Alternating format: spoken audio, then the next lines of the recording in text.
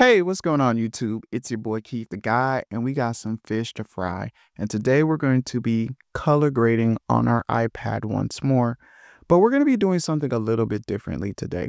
Now, today we're actually going to be color balancing our footage. And in order to do that, what we're going to be using today is this little doohickey that you see on the screen right here. Now, this is called a color checker.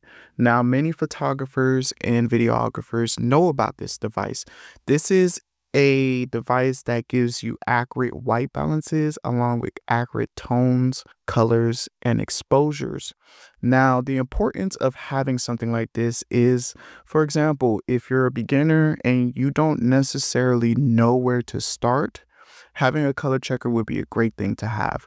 Or let's just say you're someone who's working for Vogue and maybe you're working for Dew Point Registry or wherever the case may be, one of these well-known established magazine companies, and they want their colors to be accurate. For example, if I'm selling a expensive Porsche and the color is, navy blue, I want that color to be accurate throughout all screens. So having a color checker will get you those accurate colors, and it will help you balance your footage as well. Let's go ahead and do what we usually do and get this color managed properly. So we're going to click on this cogwheel at our bottom left corner, and what you will have is DaVinci RGB. We're going to go ahead and change that over to color manage like we usually do. And we're going to turn off the automatic color management. The next thing we're going to do is we're going to go ahead and go all the way down to custom because we want full control of our color management. I used my Canon R5, so we're going to go ahead and go all the way up to the C's where it's going to be Canon Cinema Gamma Canon Log 3. The next thing we're going to do is change our color space from Rec 709C to Rec 709 Gamma 2.4. That's kind of the industry standard nowadays, so we're going to also change our output color space also to Gamma 2.4, and we're going to press save. The first thing I want to do is adjust my exposures, and the best way to adjust my exposures is to actually use these exposure tiles down at the third row. Now you have your light, bright tile all the way to your left and your darkest tile all the way to your right. And then you got your middle gray, which would be the third tile from the white tile. Now that's going to be the most important tile here, but when it comes down to exposure and white balance, that middle gray is going to be the most useful.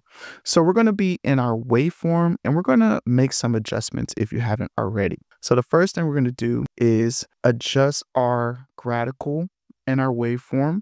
I want my waveform to be a little bit brighter than my gradical. And then the next thing I'm going to do is go to these three dots, go to waveform scale and change it to percentage. More than likely, you're going to be at 10-bit, but I'm going to be utilizing percentage. After we got that all knocked out of the way, we're going to go into our Windows tab. And I already created my isolation window here. We're going to create a rectangle around these 6 tiles. And then the next thing we're going to do is we're going to isolate them. That way we can only see those 6 tiles in our frame right now. And if you could see at our bottom left hand corner of our waveform, you're going to see a little change. And I'm going to tell you exactly what numbers these tiles should be at, because we're trying to achieve a exposure where our white tile is hitting around the range of 80 and 90. Our middle gray tile is going to hit around the range of 50, and then we're going to actually keep that second to the last tile around the 20 to 30 mark. And the best way to do that, and the simplest way to do that, is to go into our color wheels. So the first thing I'm going to adjust is my gain. It's going to impact my top white tile the most. And I'm actually going to be messing around with all of these up until I got them exactly where I need them. So I'm going to keep tweaking around. Okay, we're hitting that middle gray to where we need it. But now we need our, let's make sure it hits the 80.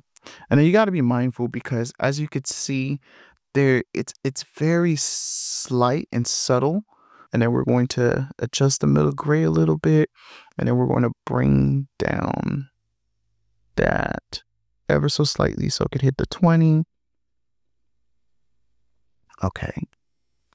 All right. Now we got our exposures accurate, and it's that simple. And pardon me for not naming my nodes. So this is going to be our exposure node. We're going to zoom out and see what it did. Now, according to the color checker, we have a more accurate exposure. Now, the next thing we're going to do, which is actually the most simplest, is setting our white balance. Remember how I mentioned that our middle gray tile is going to be super important?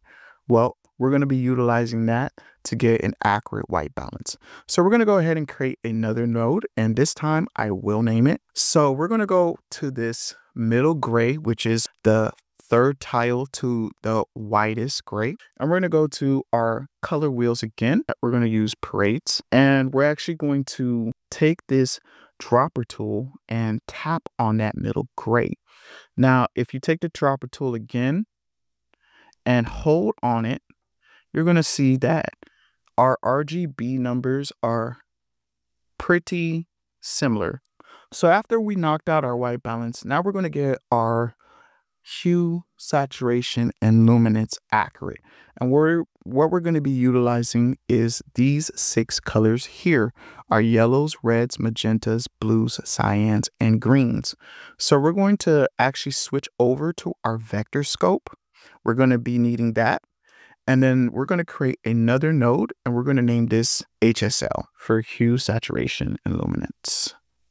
And then we're also going to isolate those 6 tiles. Make sure you zoom in nice and close, so when you make the isolation, it's going to be accurate. We're going to take the pen tool in our window, and we're going to create our isolation. Now, we're going to adjust, once again, our vector scope, our graticals, so we can get a better look. Now, as you could see, you kind of got this spider arm looking type of thing. And our goal is to make sure that all these colors are hitting that square. So as you could see, the R, the M, the B, the C, the G, and the yellow. And of course, those are acronyms for their colors. So what we're going to do is we're actually going to go to our curves tab, and then you got your hue versus hue and our hue versus sat.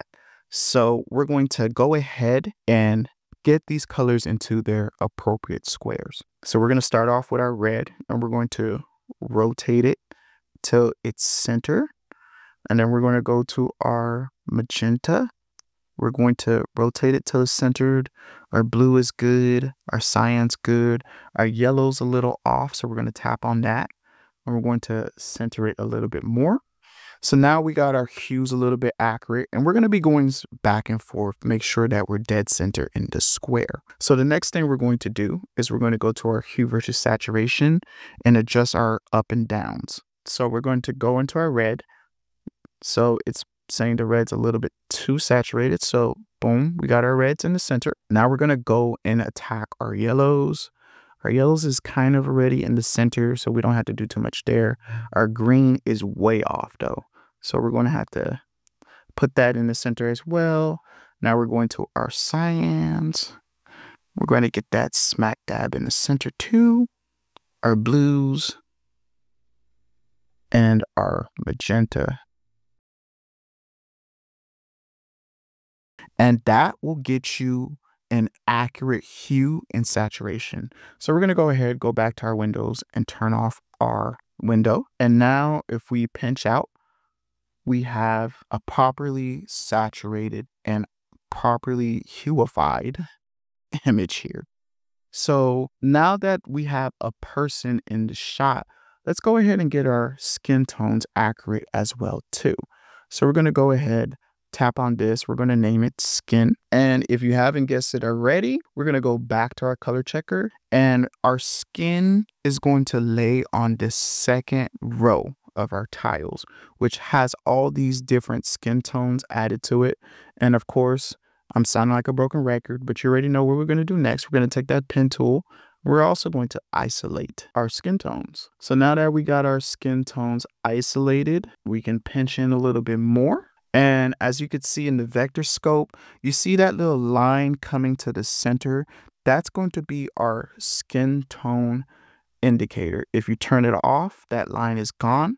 If you turn it on, you got your skin tone indicator back up. And that's basically telling us this is where our skin tones should lie. So we're going to actually go into this tab, which is called the color slice. And as you can see, there's a dedicated tab called the skin. Now we're going to be utilizing this to adjust our hue and our saturation of our subject's skin. So if you go to where it says hue, we could simply adjust it until we're at the center. Now, if you go way to the left, you're way off.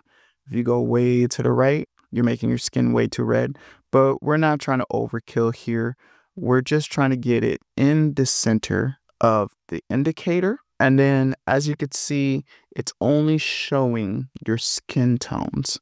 So whenever you dabble with any of these tabs, it shows you what color you're affecting. So if I go to yellows, you see it's only hitting the yellow square. If I go to reds, it's only hitting that red square. If I go to green, it's only hitting that green square. So you know that this color checker is accurately coming for the appropriate colors. Now we're only utilizing this tab for our skin. So we're going to turn off our window. And now we have an accurate skin tone as well. And that is how you properly color balance your footage. This color checker is super clutch. I'm gonna leave a link down below so you guys can utilize it. Now, whenever you're editing on an iPad, understand you're not editing on a dedicated monitor. So having a color checker can actually make you feel a little bit more confident when it comes down to color grading on an iPad. So if you guys ever plan on grading on an iPad, I highly recommend that you guys get this color checker. If this video was beneficial, make sure you guys like, share, and subscribe, and I catch you guys on the flip side.